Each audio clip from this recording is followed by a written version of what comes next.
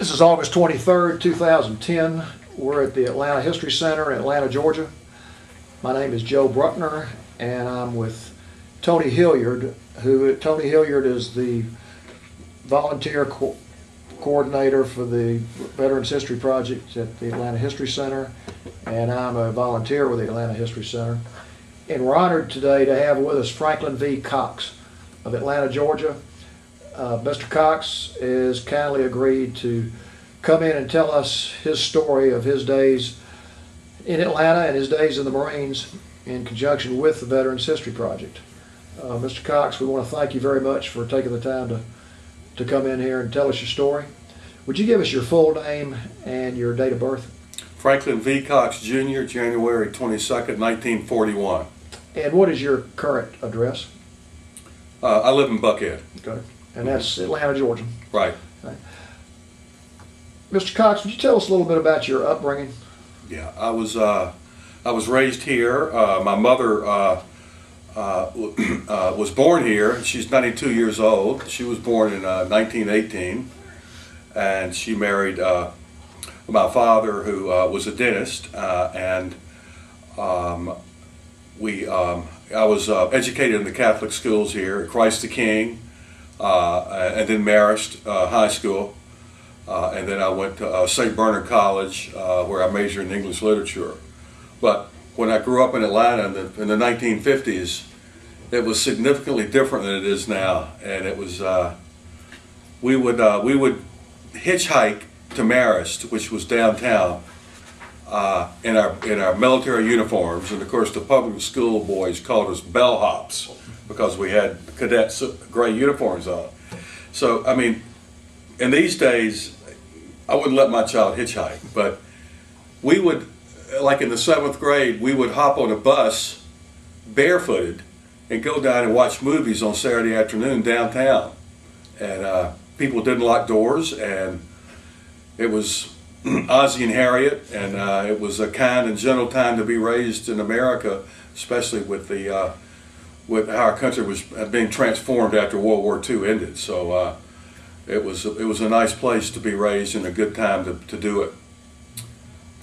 When did you go into the military?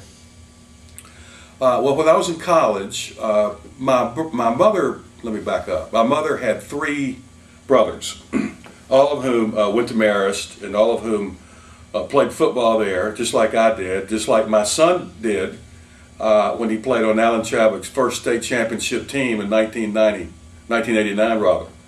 But mother's, my 3 uncles all went to Georgia Tech and became United States naval officers.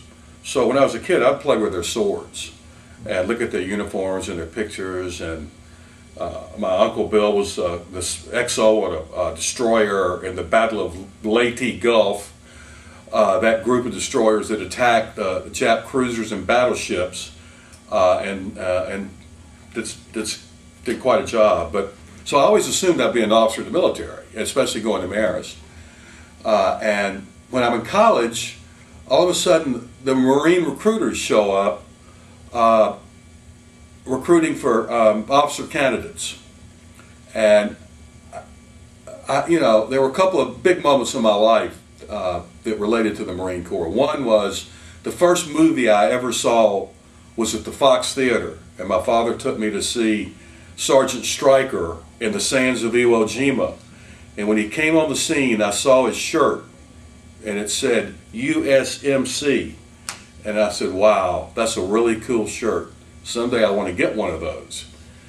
At the end of the movie, when the battle had been won and the Japs had been beaten, he still caught a slug through his lungs. Sergeant Stryker died, and it was the first time I ever knew anything about death, and I was just devastated. Of course, later in Vietnam, I saw how often Marines fall in combat.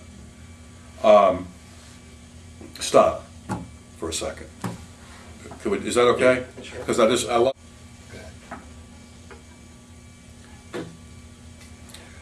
So, you know, that was a seminal moment for me regarding the Marine Corps. The other thing was, I loved baseball like we all did, and Ted Williams was my baseball hero. And Ted Williams was a fighter pilot in the Marine Corps, and he was he spent 4.5 years during the best years of his life, when he could have been knocking in 100+ ribbies a year.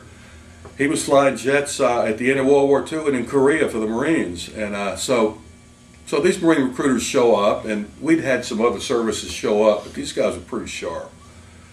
And so there was this friend of mine that was a pretty neat guy. And we both said, you know, hell, I want to be a Marine fighter pilot. So we joined what's called Platoon Leaders Class, which is it's a form of officer candidate school, and you go to Quantico for 6 weeks, say between your sophomore and junior year in college. And if you make it through, you get the chance to go back up for 6 more weeks the next year. And if you get through that and graduate, you're offered a commission in the Marine Corps. And that's what I did. So, how did your parents feel about that when you told them? Well, my mother had left my father and divorced him. And my mother raised me and my younger brother and sister, so I didn't have much contact with my father. But, I mean, this is before Vietnam happened. So I imagine her reaction would have been a lot different had it been 5 years later. Yeah.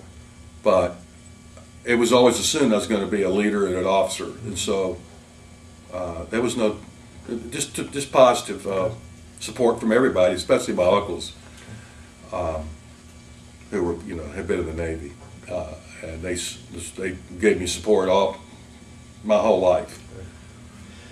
Tell us about your military experience, your training, where you went, Okay. what your observations were when you were in training, and then just well, your story. the training occurs for officer candidates at Quantico, and it's extremely rough. And I remember the first 6 weeks, the first summer, the last week, I was so nervous because you can quit. It's not like Paris Island. You can quit. You can do what's called DOR, drop on request. And they want you to quit, because if you quit, then you didn't deserve to be a Marine officer. So the more people that quit, the happier they are, and they try to facilitate you to say, I'm out of here. And the more I went through it, the more I said, I'm not going to quit, no matter what. I don't care what happens, I'm not going to quit. But every morning the last week, I would get up with dry heaves at 5:30 in the morning, knowing what I was going to face that day. So, I mean, you know, the training was, we studied, you know, military history. We took Mickey Mouse type field marches at night, trying to learn how to use compasses at night and things like that. But basically, it was a lot of pressure and a lot of screaming and a lot of exercise, so, you know, over the 2 summers, we lost somewhere around 50% of the guys, one way or the other. And you could be a great athlete, but if you couldn't hack it in the academic department, you were jettisoned. You could be a really bright guy, but if you couldn't tackle in front of your peers field problems and show true leadership, then you would get bad marks, and that could lead maybe to you being kicked out of the program. So then you could always quit, which is what a lot of guys did.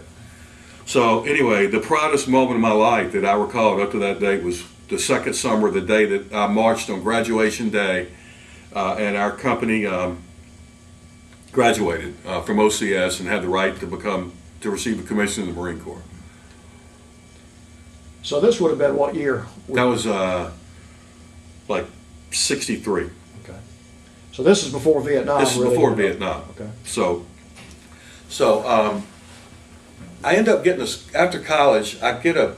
So I signed up for my commission, and then Emory Law School offers me a scholarship. I'd taken the LSAT and happened to do well. So I say, well, so I go to the Marine Corps, and they said, well, we got PLC law, Platoon Leaders Class law, and, you know, if you're in law school, then fine. You get through law school, you can be JAG. But anyway, we're going to get 3 years from you, because we've agreed to that. So I went to law school, and I just made C's, and I just stayed 1 year. And so I went ahead and entered the Marine Corps August of 1964, I drove from here to Quantico to report to the basic school for 6 months. It was that weekend that the Gulf of Tonkin incident occurred, that very weekend. And I remember I was meeting some new lieutenants that first night. We were all just checking in. And I looked at them and I said, I wonder if this is going to affect us any. And they said, I don't know. You know, what's the Gulf of Tonkin? What's Vietnam? And so turns out it was pretty relevant. Stop. Is that okay? Yeah. Tell you to stop. Yeah, that's it. I teach a school course, which basically takes each brand new Marine lieutenant, and for 6 months he's taught how to lead a Marine infantry platoon in combat.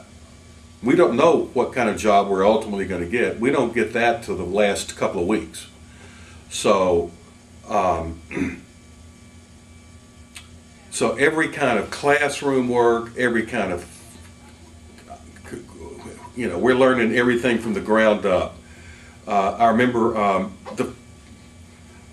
some of the training, for example, let me back up. At PLC, one of the first things that we learned how to do was do what the Marine Corps does, is learn how to fight from the ground up, which is, they put us through this little experiment called pugil stick fighting. So it's one of the first times I ever fought somebody bigger than me. And I'm fighting, you've got a broomstick with two big things on each end. And it's a Saturday morning out on a hot field in Quantico, real humid there. And I'm fighting this guy, and you've got two basic strokes you use in bayonet fighting. And one is a vertical butt stroke, like what Kid Gavilan used to win the welterweight championship, and a horizontal butt stroke. Meanwhile, you're jabbing and doing all kind of things. So the whole platoon's in the big ring, and the DI is yelling, kill, kill, kill. And we end up, anyway, we end up with a draw. We're both exhausted, you're shaking, you're exhausted. And if you want to learn killing from the top down, then the Air Force method of dropping bombs in a sterile situation is for you. But this is what the Marines do. So let me go back to basic school. For 6 months, we learned drill. We learned how to lead a platoon in combat, and to as much as possible to how to lead a rifle company in combat. We also are taught how to be gentlemen and how to be leaders and how to think. It's an exceptional school. And the Marine Corps is the only one that does something like that. Even pilots go through it. So with 2 weeks left, I found out that I received the military occupational specialty of artillery officer. Most of us either got infantry or artillery, and then, you know, then the support elements. And then we had an artillery school at Quantico for 4 weeks, an officer artillery orientation course. Marine Corps made a mistake back then and didn't send us to Fort Sill like they did before that 2 or 3 period of time and after that period of time. And so it was at that school that we learned the basic things, basic artillery courses that artilleries go through. We learned how to adjust fire out on the range as forward observers. We learned the rudiments in the Fire Direction Center of how to take the data from the forward observer, convert it into data for the guns, that learn how to put the dope on the gun so they can put the steel on the target where the FO's asking for it. So we had a basic understanding of it, and that's about all. The next thing you know, we're watching TV, and the BOQ, it's like a Tuesday or Wednesday night, CBS Evening News, and all of a sudden they land the 1st Battalion of Marines at Da Nang Red Beach. It's March of '65. We're in artillery school. We're getting ready to go to the Fleet Marine Force. We all look at each other and say, all right, we're going to go get some medals. We're going to kick these little guys' asses. It's going to be a lot of fun. We're going to come home with medals. Let's just hope it lasts long enough for us to get there. It's exactly what we thought. Clueless. So, me and most of my friends get orders to go to the 3rd Marine Division, which was based in Okinawa. But now, as of that day, we're starting to see battalion landing teams shift and go to Vietnam. First American units that are homogenous units. So in April, I ended up with Echo Battery, 2nd Battalion, 12th Marines, and since I was in law school for a year, I had a little seniority over the other brand new brown bars. So I was named artillery liaison officer off the bat, and my other friends were named forward observers. So we practiced there for a couple of months, and then we go up on 5-6 day field shoots up in the northern training areas. We have a lot of fun in Okinawa. We had a lot of fun there, and we worked hard and played hard. But we know we're heading out, because by now, battalion after battalion are rotating south, heading to Vietnam. We're starting to hear that things aren't as easy as we heard they were going to be. So around the 1st of July, after many false starts, the 2nd Battalion, 9th Marine Battalion landing team sails for Vietnam from Okinawa. And there were 3 major ships in the Gator Navy, that were amphibious force, that were taking us there. What's funny is the first night, the first day we were on the ship, we were eating our first meal in the wardroom, which is really a fancy place. And it's where all the officers eat their meals. And the junior officers had one sitting, and then the field grade guys from all the Navy and Marines would eat after us. So we're joined by the officers in the Navy that are on the amphibious ship, and there's a little bit different type guys than the Marine officers are. So we come back to dinner that night, and we had spaghetti for lunch. And your napkins come in a ring. They emboss your name on it, and you know, we're used to just eating like Marines. We're spoiled. We pull our napkins out, and there's red sauce all over them from lunchtime, you know, because we're doing like that. Well, we start making so much fun of it, and that the poor naval officers never come back and eat with us for the rest of the trip. But we're saying, like we always said, what the hell are they going to do? Send us to Vietnam? So, you know, we took liberty. So, July 7th, it's time to land the landing force. We had no clue where we were going. We heard we were maybe going to end up landing at Quy Nhon and move into Pleiku in the central part of South Vietnam, which is where the Viet Cong had their way, blowing up a lot of barracks where U.S. personnel were. We didn't want that to happen because we would be so inland from our supply source, which were the ships. We heard we may be going to Hue. We just didn't know, but we ended up going to Da Nang Red Beach South, same place the first battalion landed, and then we got on. There were trucks there. We got on the convoy. We passed through this strange land with women scrubbing clothes on rocks and peasants selling fish that were flopping back and forth, and little kids running up begging for cigarettes. And it's a battalion of Marines on the move, just moving out on these 6x trucks, and we raced through the city. We're chewing up asphalt, the tanks that had preceded us. I have a little Mighty Mite Jeep assigned to me, and we're following a truck of with its top off, a 6x truck carrying like half a platoon of Marines with their M14s pointing outboard, and we end up going south of the Da Nang Air Base for a couple of miles, where no American units had ever been, and where the ARVNs had refused to patrol the previous few years because it was so intensely held by the Viet Cong. And that's where we put up the 2-9 base camp. And immediately the 4 rifle companies went south of there and set up positions for the night and started making contact the next day. All that was south of Da Nang, and for most of my duration there, that's where we operated, operations and patrols and ambushes in that terribly hostile part of Vietnam and that province alone, Quang Nam province, claimed of the almost 15,000 Marines killed in Vietnam, almost 8,000 were killed in that one province alone. Every day could end up being like an Iwo Jima. So the first few months I was the RD liaison officer, which you're assigned to the headquarters operations element of the S3 shop of the infantry battalion headquarters. Your job is to help coordinate the fire with a naval gunfire officer or an air liaison officer, to give counsel to the operations officer about the use of our supporting arms. We were out on operations some, but not much. Anyway, then I get orders to become the forward observer for Foxtrot Company, 2nd Battalion, 9th Marines, which is an entirely different job. So the rest of the time I was a forward observer in Vietnam.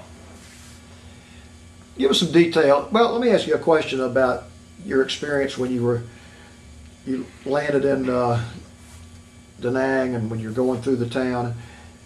Had you been given any type of orientation to tell you what to expect about the people and what you would see? Nobody knew. We were the first. Nobody had been there.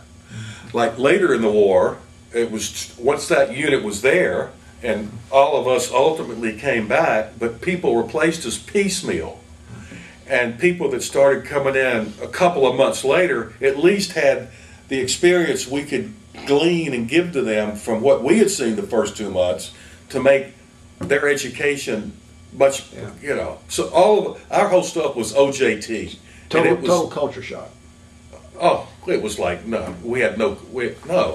I mean, we didn't know. We didn't know the depths that the Viet Cong, that they had fighting holes in every village, that they had trench lines and bunker systems that they built up for many years, that they had caves underneath these simple-looking villages a mile from the Da Nang Air Base that had been labored in and built for almost centuries, where they had beat the French, where the Japanese had a hard time with them, and the Vietnamese people drove the Chinese out in the year 30 AD. They're very indomitable people, and we were foreigners. And anyway, we had our hands full.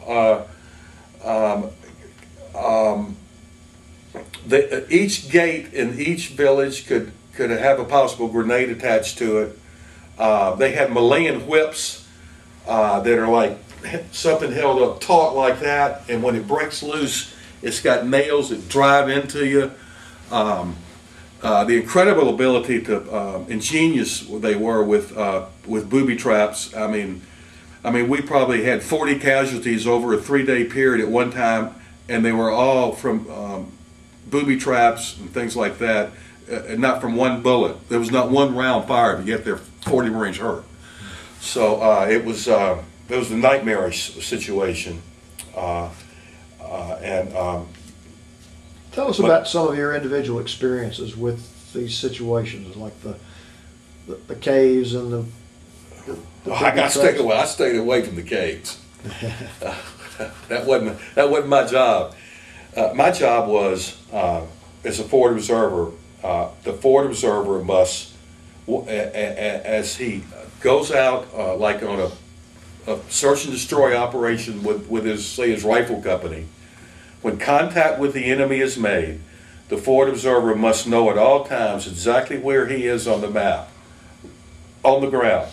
And the infantry commander usually relies on him or double checks with him to know exactly where the unit is.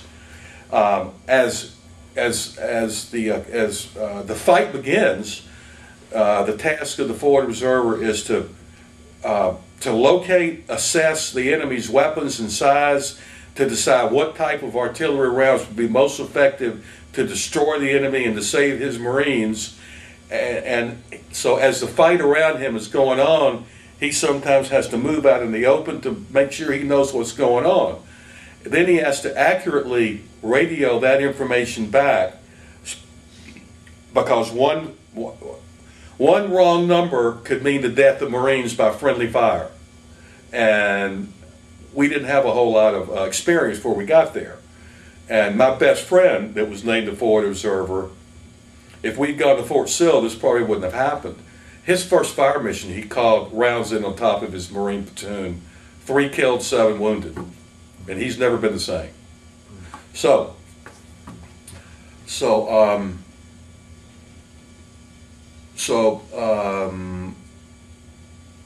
stop. Okay, I want to illustrate about how important it is to know where you are on the map. Captain Carl Reckwell was a commanding officer of Foxtrot Company, 2nd Battalion, 9th Marines, and he was the finest Marine officer I've ever seen. We were told that we were going to go up to Phu Bai, next to Hue, way up north, because they were cranking up a huge operation and they needed more Marines up there. They only had 1 battalion. We were selected to be attached. So after a couple of days of just guard duty around this helicopter base, we were told, the captain came back from and got his operation order for a night assault. And it was about 5 in the afternoon, and I believe this was in February of 1966. And his eyes were just full of electricity, and he says, "Guys, we've just been selected to be the first Marine Rifle Company to conduct a night vertical helicopter assault. We're going to attack from the air the command group of I believe it was the 324 NVA division, which was just a legendary division that had won many battles against major armies for decades." And so we're looking at each other saying, "Are we hearing this right? We're going to go attack at night from helicopters?" And so they said, "Yeah." We said, "Okay." So we end up going down to the airstrip. Now it's dusk. They give us current maps up there. We load up on the helicopters, then they come and they say, "Okay, everybody out of the helicopters." And in the Marine Corps, we call it green side out, blind side out, because you never know what's going to change. So we go back to where our hardback tents were, which was for us quite a privilege. And so I start playing cribbage with the executive officer, Everett Roan, and then the gunny sergeant comes back about 20 minutes later and says, "Gentlemen, let's go back to the airstrip." We go down there, we load up, 10 of us to a chopper. The whole rifle company takes off. The air gets cooler. It's total pitch black night, which I say that's good. They won't be able to see us. We're heading to attack the headquarters of a of a North Vietnamese division. And we thread the needle through some hills and get lower and lower. And as we land, we jump out and we hit hard ground. And the Marine company deploys in a big 360 perimeter, and the helicopters take off. And I'm looking at my map, and I look at the captain, and I say, "What the hell?" And he looks at me, and Marine Air had let us off in the wrong grid zone. We didn't know where we were. We didn't know where they were. And I said, "Captain, there's a river right up north of us, somewhere right, just due north of us, right there. And if we just go up there, we'll know where we are, because it's a big S, right?" There are more sophisticated ways to find out in the field where you are, but that's what we did right then. So then, in about 5 minutes, we knew where we were. And so everything worked out. We didn't land anywhere. We didn't see any enemy that night. We set up camp in this nice village. Our new objective became Highway 1, the street without joy, to get to a bridge near there in case we needed to be a blocking force. And it was a great night, and we enjoyed knowing two things. One, we made it despite the incompetence of Marine Air and the foolishness of Marine brass. So,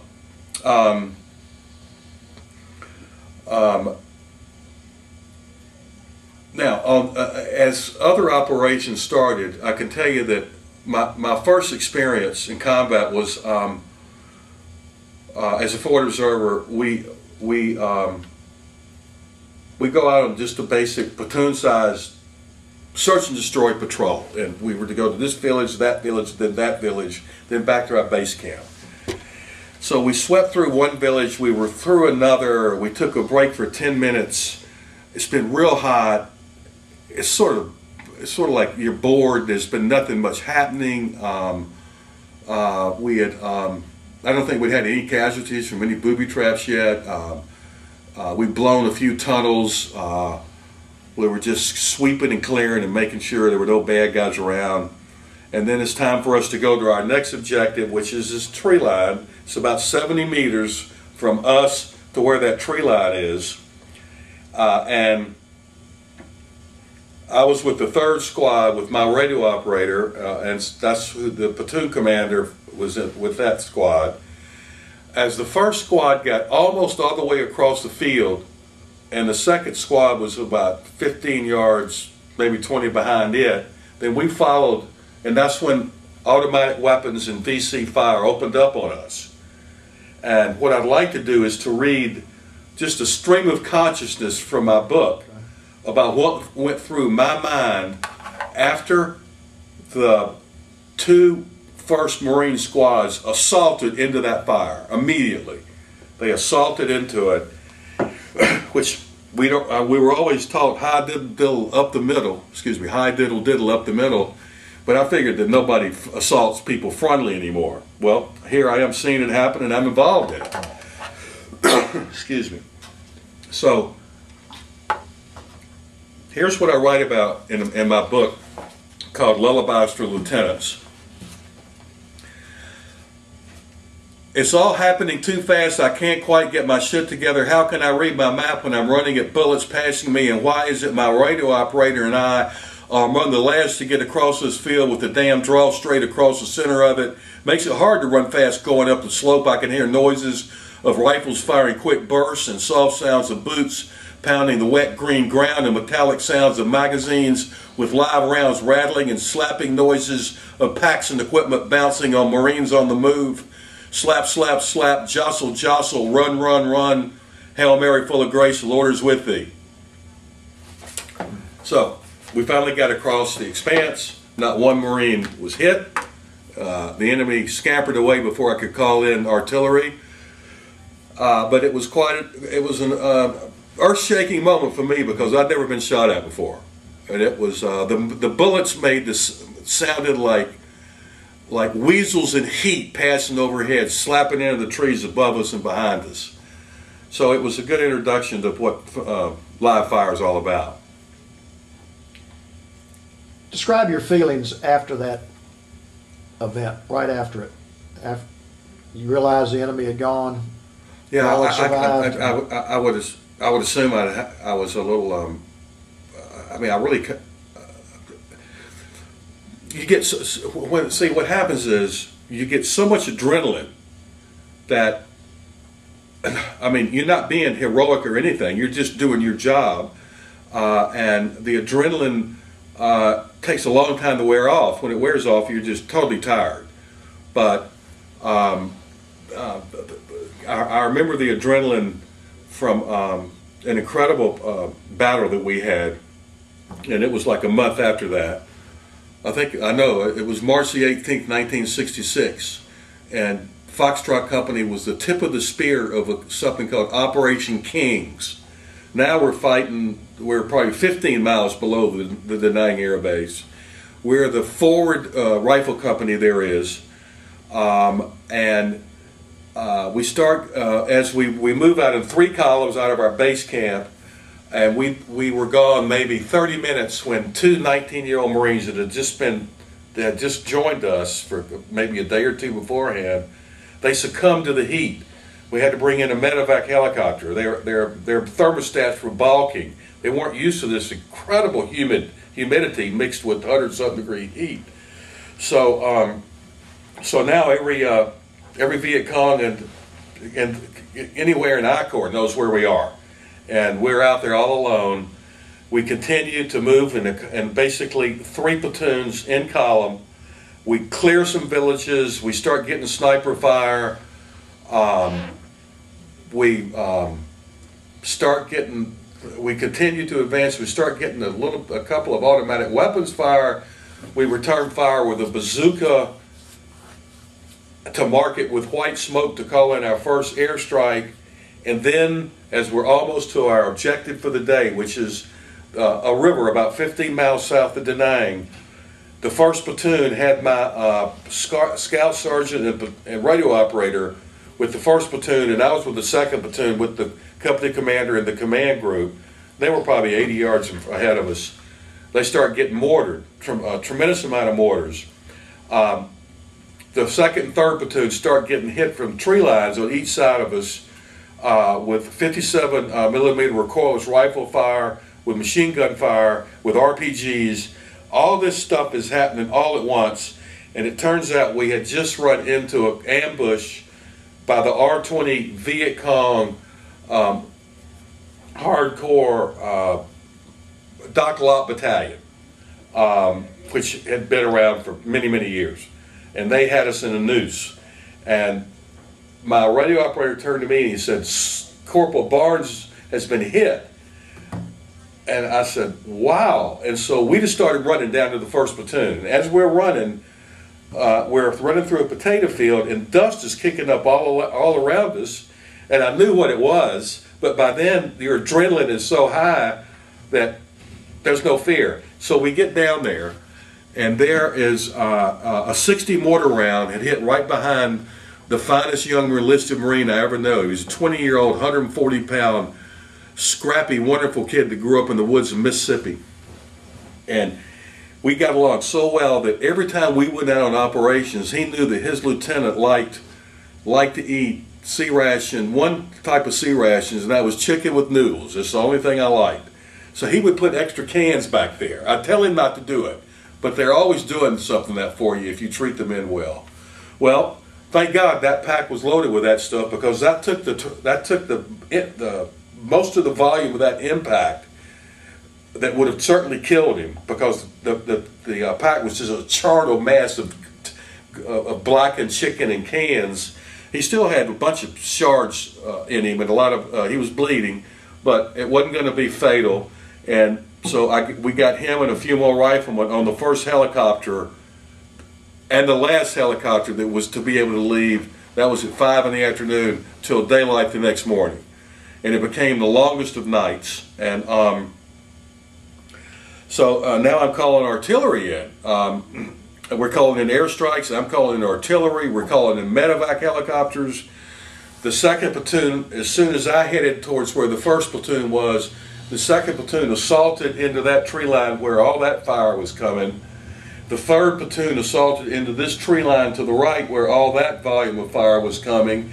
All 3 squad leaders fell. The platoon leader got killed with the 3rd platoon. And so, but now, I don't know all this till later, because I'm down there and I'm calling in artillery on the other side of that river where their mortar tubes are, and I'm calling in artillery over here, that tree line where we know mortars and recoilless rifles are, and it's probably 200 meters over that way. So the radio operators, the radio goes on the blink for the forward air controller. So now I've not only got to do my artillery stuff, I got to give instructions to the pilots, and I got to relay as they're coming over, dumping the F-4 Phantoms are dumping 250-pound bombs, and we got to make sure that the medevacs don't get hit. Meanwhile, all the platoons band up behind me, about 50 yards behind me, in a big 360, and this giant copse of trees that had trenches maybe 3 feet wide and 2.5, 3 feet deep, which gave us a home for the night. And so the company did a 360. I continued to call artillery in, and I said to my radio operator, "Let's get on back over there." So we got in the middle of that circle, and About an hour and a half later, we had to get a resupply helicopter, which was also going to help get some of the dead and wounded out.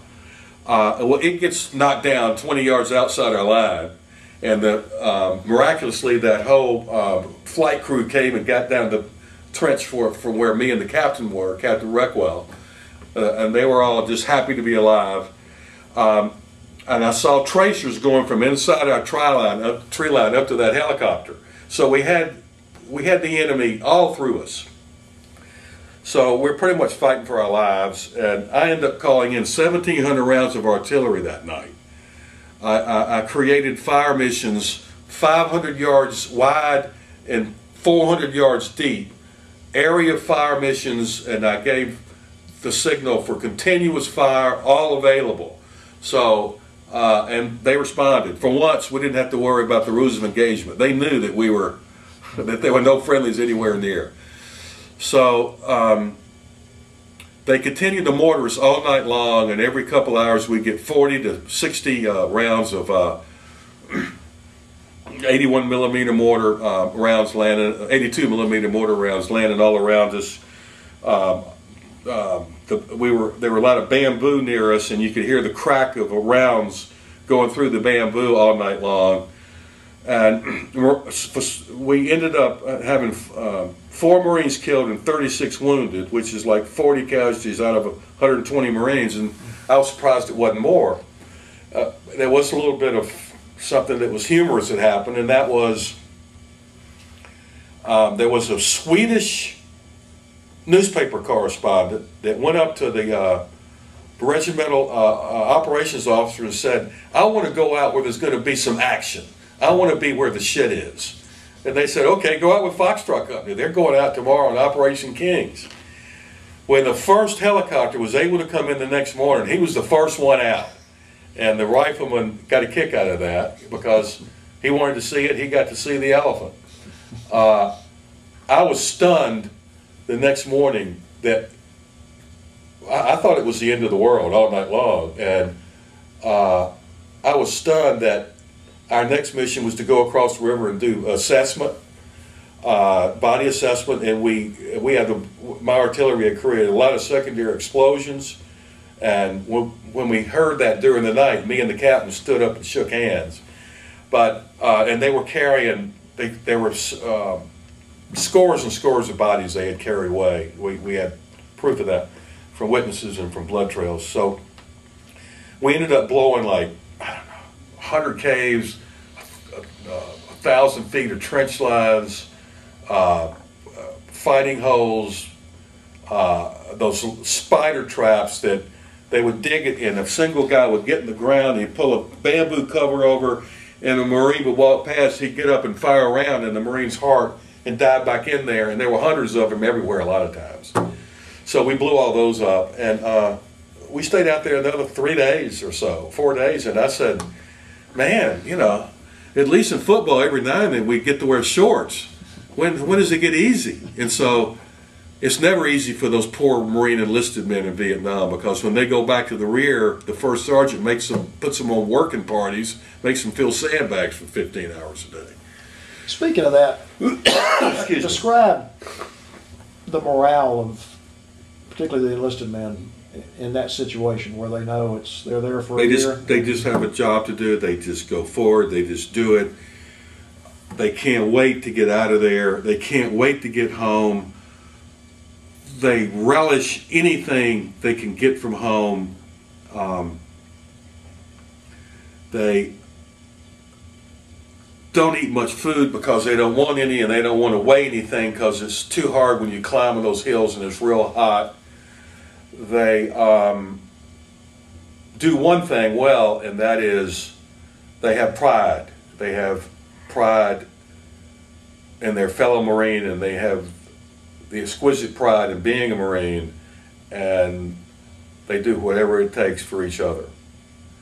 But their life is just miserable. And it was your job to do whatever you could do to make their day better, right? Well, I mean, I had an easy job for an officer, except for sometimes it was dangerous. But I just basically had my FO forward observer team. The company commander and the platoon, the infantry platoon leaders, my gosh, they had to worry about listening posts and ambush patrols and a myriad of tasks at all times. And what I would do, because I had the time to do it, I would sneak off and take naps whenever I could, just so I didn't have to think about anything. And when I wasn't doing that, I was thinking about this old girlfriend of mine back in Atlanta, and how when I came back home, I was going to get her back. But I had a lot of fun with the troops, and they would ask, you know, I wasn't but 24 years old, but I mean, that's old compared to them, and they wanted my opinion about life and about going to college or not, and what kind of car they want to, do I like Chevys or Fords? Yeah. Just basic 19-year-old stuff. And so we just did what we could. Excuse me. Did you have any opportunity to deal with the Vietnamese people in any way? Well, locals? I observed them when we would go through the villages. The kids would smile at us. The kids, there was something going on okay in their culture, because the kids were pretty happy, even though we would come in and they didn't have any television, and we would provide their daily double feature. We would bring in Technicolor footage in real life of canisters of napalm sliding across coconut and pineapple trees right in front of their eyes. Their mothers hated us because we were trying to kill our enemy, who happened to be their sons. And the Viet Cong, we respected very much. They were as good fighters as Marines have ever fought in the history of this country. On the other hand, the South Vietnamese troops, the ARVN, ARVN, Army Republic of Vietnam, the ones that we saw were shiftless, not dependable. They would steal livestock from the populace. They walk around in their U.S. kids, make more noise at night than Boy Scouts would, and get caught in ambushes, which a lot of times Marines would have to go down and bail them out. Then we get people killed or wounded. They were, we had no respect whatsoever for them. How long were you in Vietnam? Well, I was from July to May. Okay. I mean, 10 months. Is that 10 months? Yeah. And we had, you know, the first few months of my tour we were in Okinawa. When you left, or you were getting ready to leave, and I know it was still fairly early in the war, I mean, what was your assessment of the situation then, and what was your outlook? Nothing changed. I could see this hearts and minds duality that we were caught up in. I could see, we got there July the 7th. I think by 2 months later, by September, that I wrote a letter to my mother, and I wrote a lot of letters to her that helped me write this book later on. I told her that, as I describe in my book, even the dumbest grunt could see after a while that we were in a really, really hard situation, that we were getting flummoxed, because, you know, you can't destroy a village to save it, which is sort of what you have to do.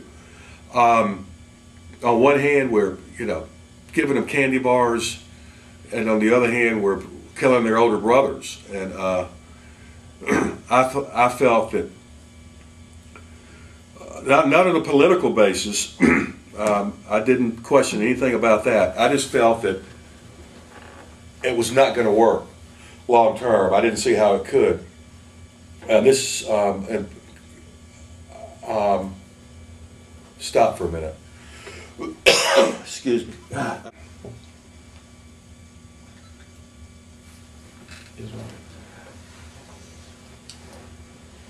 Describe your feelings and sort of your attitude when you knew you were about to go home? You had another week or so left.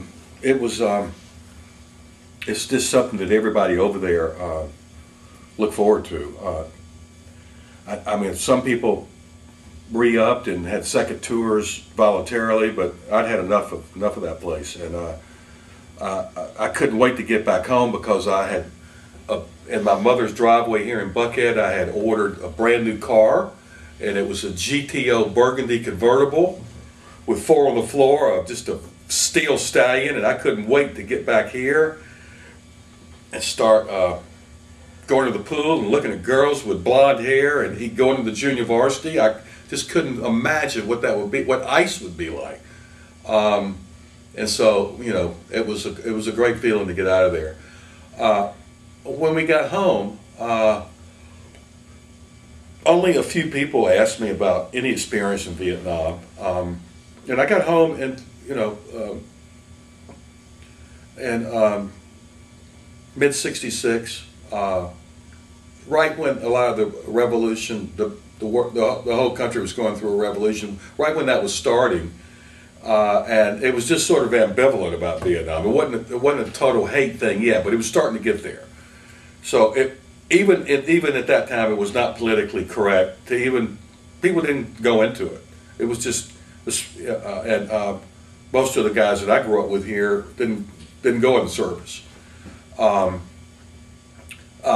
we were treated overall, even at that stage, we were treated, if not indifferently, sometimes with hostility. And so if nothing else good ever came out of anything out of the Vietnam War, but this fact that today the warriors are treated much better because of what we went through, because I think the American public, after a couple of decades, finally felt ashamed. But it just got worse and worse, and it created to the delayed stress syndrome that some veterans have. Just the way they were treated at home after they went over and did what they were supposed to do for their country, and to be treated shabbily and to be, you know, dismissed as any number of things, any number of negative, you know, held in a negative light. You still stay in touch with any of your comrades? Oh yeah, there were six forward observers with Echo Battery, 12 Marines during my tour, and we just had a reunion a couple of years ago up in Quantico, where one of us, Barney Barnum, was a Medal of Honor recipient as a forward observer, and in the Battle of Harvest Moon in December 1965, he took over a rifle company and saved the rifle company. And anyway, you can sometime it'd be nice for people to go read a citation. But so he gave the opening address, I guess maybe 3 years ago, whatever, 4 years ago, to the incredible new the opening ceremony for the National Museum of the Marine Corps in Quantico, Virginia, which is as fine as anything I've ever seen in America on a historical basis. Of course, the Marine Corps has a lot of history, and so we all went up there a week after that because we knew it would just be too hectic that weekend, and it was the first reunion we've had, and we're all still real close friends. We tease each other, and amazing that nobody got hurt or killed. And so we're all real happy about that, and everybody's had kids and heartache and joy and just normal lives, and so we still stay in touch. You've written a book, which I've read, and before we close this interview, would you just describe the book a little bit, with the idea that there are a lot of events described in there that we don't have time to go into today, but is there anything you want to say about the contents of that book that you'd like to put on the tape? This book is called Lullabies for Lieutenants, Memoir of a Marine Forward Observer in Vietnam. And it just came out 4 months ago. and it's getting super reviews, and I'm real pleased. And I had a lot of help. And the letters that I wrote home to Mother, the notes that I took while I was there, the hundreds of slides that I took with my camera when I was in Vietnam, and all the records from Headquarters Marine Corps, the command chronicles of my artillery battalion and my infantry battalion. Each day, each situation report, each operation order, each logistics report, I combed through with a fine-tooth comb. I combed through each day during my tour and took all those sources of data and meshed them together for facts and just wrote from the heart. And I'm real proud of this book. I want to wrap up. Do you have any questions? Well, Mr. Cox, I want to, number one, thank you for what you've done for our country. I mean, nobody wants to say they're a hero, but you were involved in a lot of heroic acts in Vietnam, and I know this not from hearing today, but from what I've heard in and out of that book. And I want to thank you for your service. Thank you very much for coming in here today to share your story with us. And is there anything else you'd like to say before we wrap it up? No, it's just that I'm honored to be here. I'm the one that's honored, and it's great for America. The American public needs to know what happened in the Vietnam War, and I just hope that some of my stories can help people understand what the Vietnam War was about. Well, and I'm sure they are, and they will. And again, thank you very much. Thank you.